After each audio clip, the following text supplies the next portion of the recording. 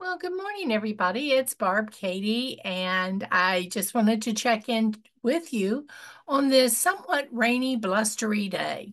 Another storm is rolling through this area of the country, which is pretty normal for this time of the year, though I must admit the temperatures are quite a bit warmer than they usually are. It's Monday, my day to check in with friends, and I look forward to this day so very much. And one of the things that I thought I would just touch on as the big holidays are now in full swing throughout our United States and Canadian provinces is the opposite of gratitude. Everybody says, oh, we have so much to be thankful for, and we need to count our blessings. And that is certainly true. And that is definitely where our focus should be. But I have noticed this last week in particular, in all the hustle and bustle that is going on in preparation for this time of the year, there seems to be, to me, a good bit of, dare I say the word, complaining, whether at work, at home, or even in our chapter meetings. Complaining may cause more problems than we realize. A complaint is a negative reaction to what is perceived as a problem, when what is preferable probably is a positive response to whatever the challenge might be. So I thought it might be interesting to look up some tips uh, that uh, could focus our attention on the positive and cut out some of the complaining.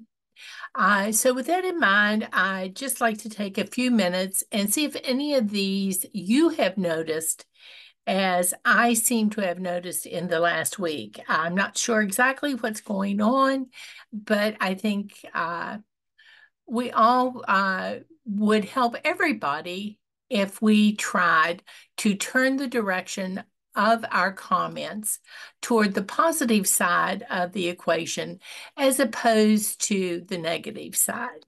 So here we go. Number one, things appear to be worse than they are.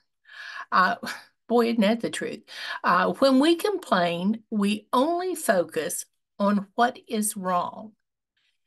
In actuality, things may really not be that bad. In a situation, very often, most of it is good, uh, and a little of it is bad.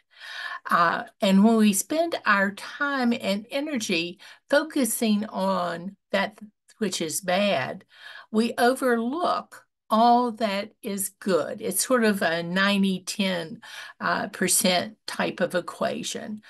Yeah, okay. So this one thing didn't turn out exactly as we had hoped it would, but nine other things just worked out perfectly. So why are we wasting time and energy complaining about what didn't work out?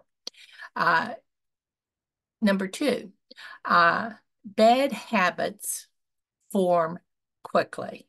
Boy, isn't that the truth? It seems like my bad habits can pop up in a nanosecond, and establishing a new habit takes much more dedication and work. Complaining is sort of like exercise. The more you do, the easier it gets, and the better you get at it. It can become something you actually enjoy. Enjoy complaining. I know some people that seem to enjoy complaining a great deal, and they can almost find fault in anything. It's like they have radar vision for a flaw. Number three, uh, what you think you see is what you get.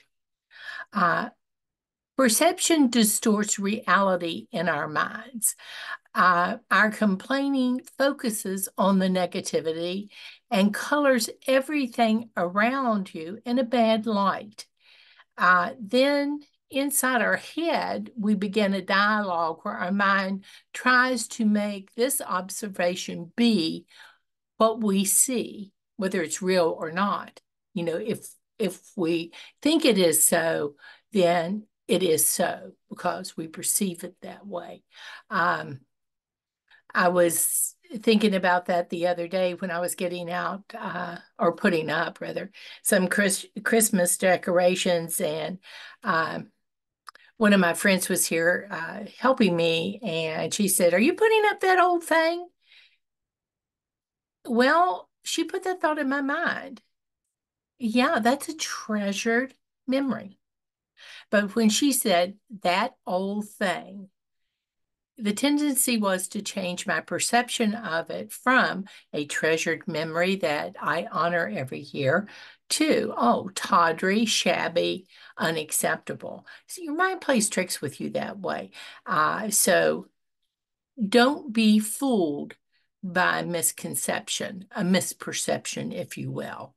Uh, Try to see things in their best light always. Number four, down may be the wrong direction when it comes to keeping a positive attitude.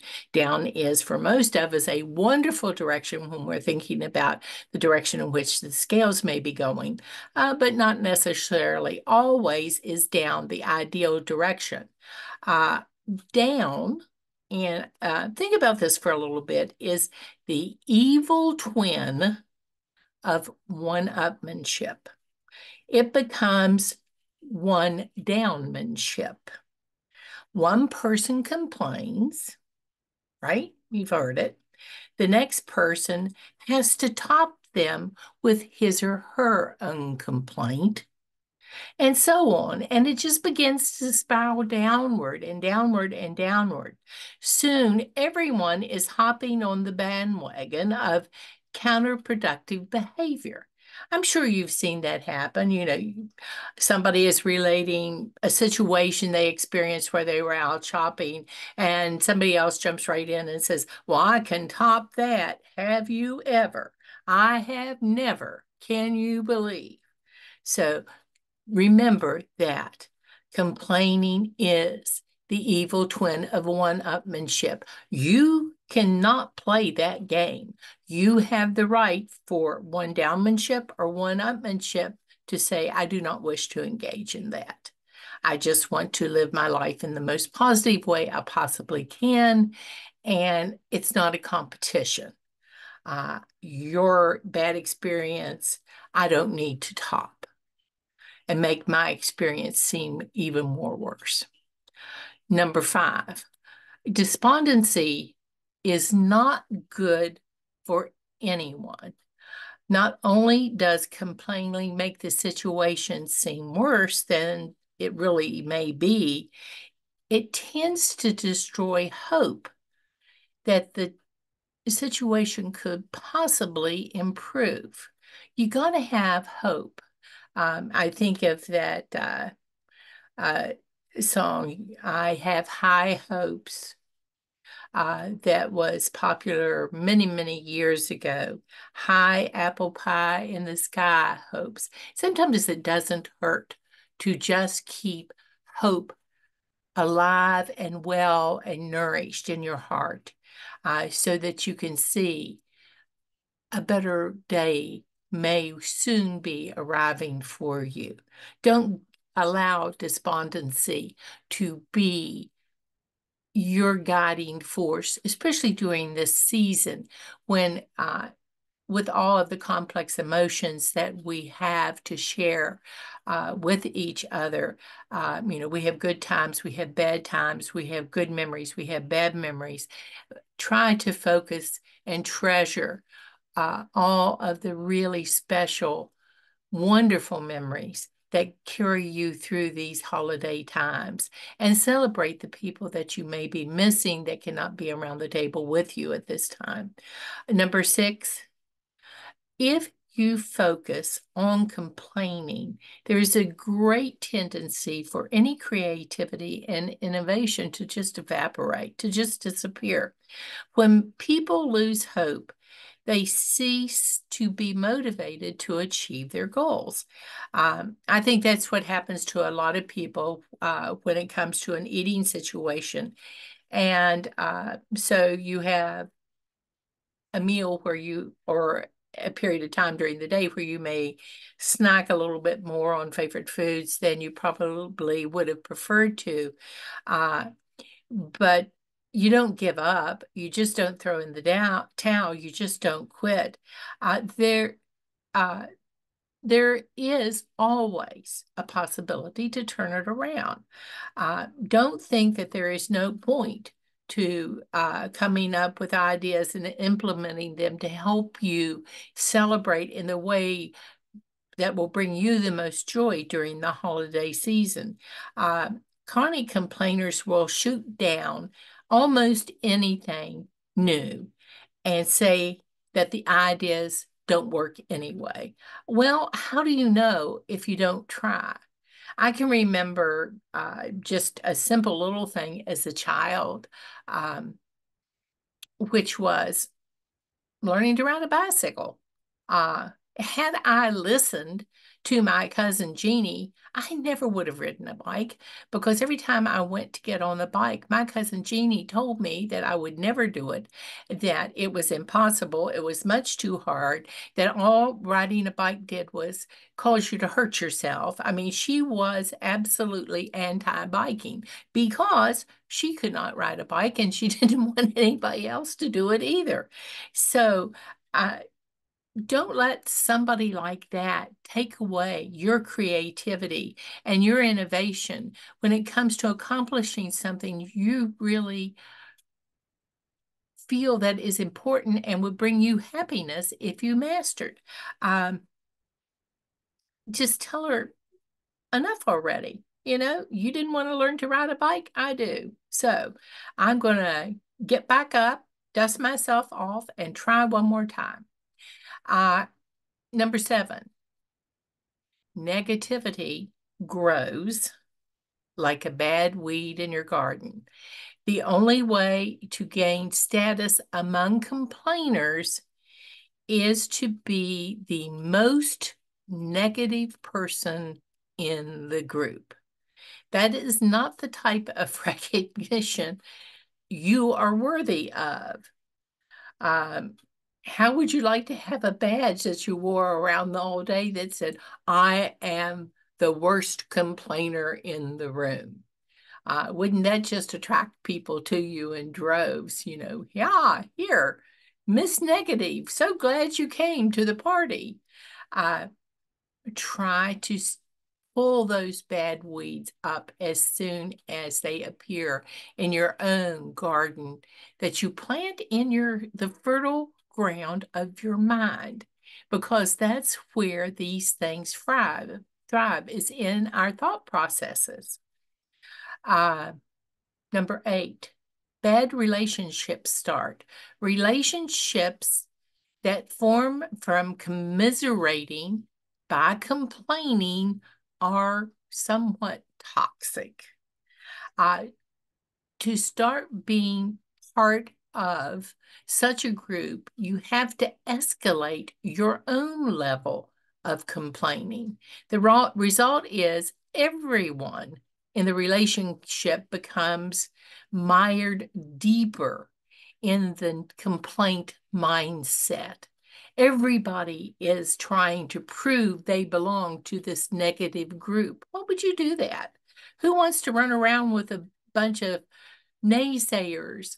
I mean, you run around with people that look at possibilities and finding a way to find happiness and joy in every situation and want to pull every drop of that happiness out and share it with the world. Number 9, and I think we've all seen this happen, cliques form. Complaining closes people off in exclusive little groups colored by I guess I'm going to say maybe bitterness, criticism, suspicion. Don't trust anybody that's happy. They're obviously quite confused.